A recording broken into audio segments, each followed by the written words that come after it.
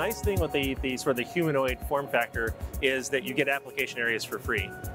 So unlike designing to a specialized application, we're designing to a set of abstract capabilities. So with Digit, we actually, and this is version 2, so there's a version 1 that we have some video online of from earlier this year, and version 3, which is coming out in February.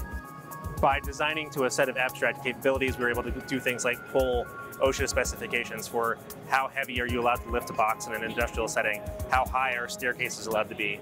And so this is really designed to provide that set of capabilities, which allows us to then map onto task spaces, like in this case that we're showing with Ford, loading and unloading a vehicle. The vehicle has a tailgate, which is designed for you to be able to place stuff in the back. So with a robot that has about your body mass, about your height, you're able to do that task without any additional special modifications. So this is basically a beta product. V3 is the release candidate.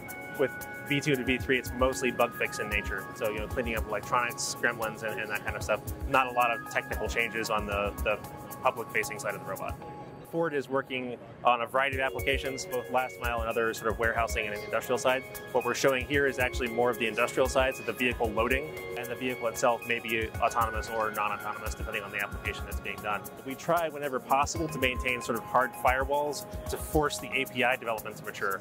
So in this case, there really is kind of a hard firewall between the robot and the vehicle, as opposed to designing it to only function as an integrated system. You can have the vehicle and the robot be useful separately, which to us is a pretty important part of having an overall functional system.